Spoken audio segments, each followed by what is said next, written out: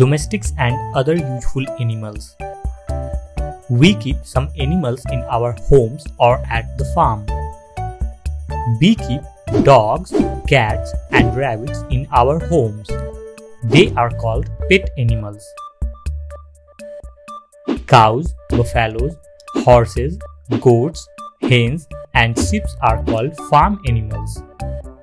Pet animals and farm animals are called domestic animals. They are useful to us in many ways. They give us many useful things and do a lot of work for us. Animals give us milk. Animals like cows, buffaloes and goats give us milk. Milk is healthy food for all of us. We make curd, butter, cheese and ice cream from milk. Animals give us eggs. Animals like hens and ducks give us eggs. Animals give us meat. Some animals like hens, ducks, turkeys, sheep, goats and pig give us meat. Animals give us wool and silk. We get wool from sheep and camel.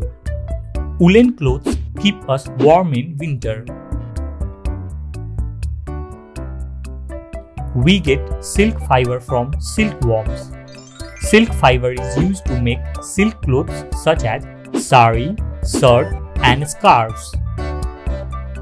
Animals give us leather. The skin of some animals like buffalo, sheep, camel and crocodile are used as leather. We use leather to make shoes, bags, suitcase, belts and purse. Animals carry our loads of goods and luggage. Some animals like horses, elephants, camels, oxen and donkeys help to carry our loads of goods and luggage. Oxen and buffaloes also help the farmers. They help in plowing their fields. Other uses of animals. We get honey from honeybees. We all like to eat honey. The dung of horses, cows, goats and camels is used as manure and fuel. We keep some animals like dogs, cats, rabbits and birds as pets. These pet animals live with us as members of our family. Dogs guard our houses. Cats keep mice away.